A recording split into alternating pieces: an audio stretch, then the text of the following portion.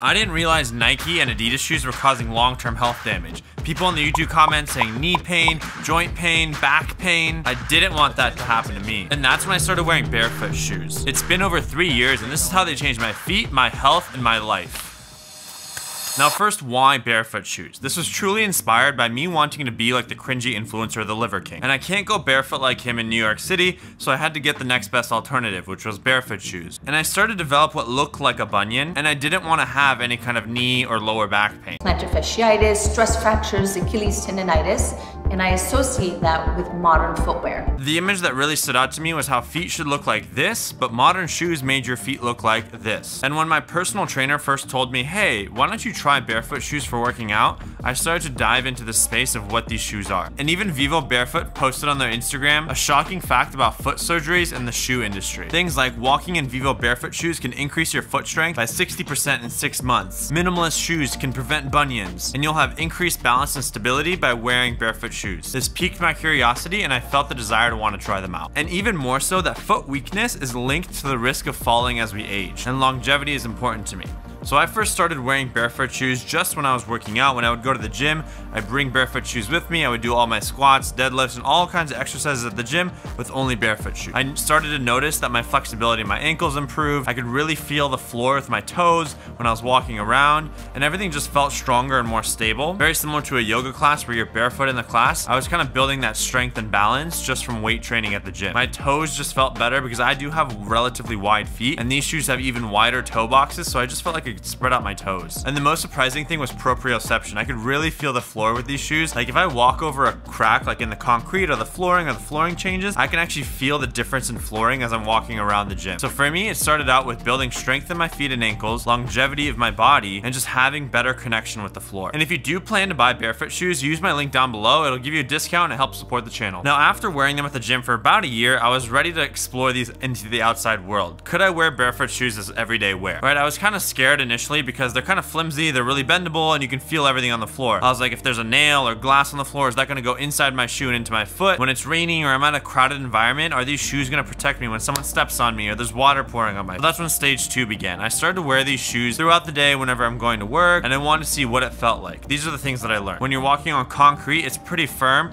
right? That's not a natural way to walk, so just being mindful, I had to take smaller steps, or else if I really slammed to the concrete, I could feel the effect into my knees and feet. It took a long time to strengthen my muscles. The muscle around my shin would get sore all the time when I wear barefoot shoes just around everyday wear. When I'm walking on gravel, near construction, I just try to be more careful, but you can literally feel everything on the floor. I've never had anything puncture through the shoe, but I can feel every sensation of all objects on the floor. When it came to slippery floors, there was still a relatively good grip. I felt like I had better grip than most other shoes. And when it came to going to like a bar, a club, or a concert, just being mindful, because if someone steps on that, there's not much protection and it does kind of hurt. The thing I did love about it is these are the shoes that I always wear, and these ones have like a mesh net on the top and they're pretty flexible. So when it comes to hot summer days, they're very breathable and it kind of cools. But if it is really cold, it's extra breathable, so it doesn't protect you as much as a regular shoe. They do have special insoles that you can put in here that will help protect you from like snow and winter weather, but I just never used them. And I did remove the sole. I think that gives you more barefoot like feel, so that's another thing you can do if you want to take it to the next level. But I realized just smoothly transitioning into it, I was able to wear it every day. It did look a little bit different and unique, and people are like, what kinds of shoes are those? Your shoes are weird. They laugh at me, but whatever. That's the lifestyle of being the Liver King. And that's where it leads into the public opinion. Is it socially acceptable to wear these shoes? It was relatively mixed. Early on, a lot of people thought I was wearing water shoes. I looked really weird, and I just had to like be myself, right? Most shoes are created to be fashionable and not functional, and I wanted to be the guy who's function first, fashion second. But as these Vivo Barefoots and other barefoot shoes have gotten more popular, it's actually kind of cool. If someone sees them, I'll be like, hey, what are those?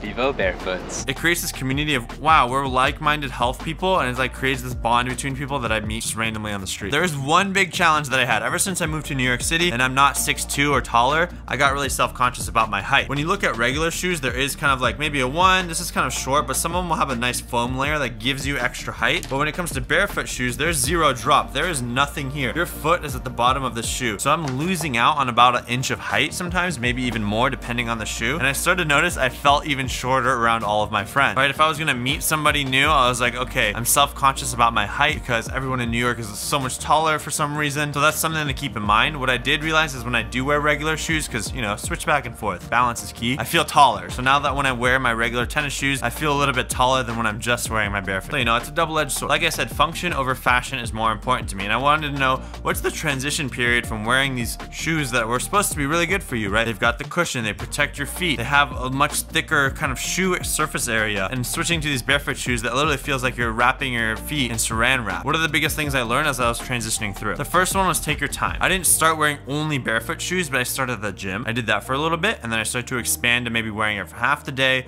every other day, and then every single day. And realizing that when it comes to walking long distances, slowly tapering up, right? You can build each week. Maybe you hit 70% of your steps that week in barefoot shoes, and then 80 and 90, and each week you slowly build, because you will get sore around your feet, your ankles, and all those muscles are like, whoa, this is a lot of extra sensation that I did not have before, right? And walking on concrete is not natural anymore, so being mindful, I make sure my steps are right, learning how to re-walk with barefoot shoes, and it just took some time. So far, I haven't had any issues, and I don't think I have any long-term damage from walking on concrete with barefoot shoes, but I do love the sensation.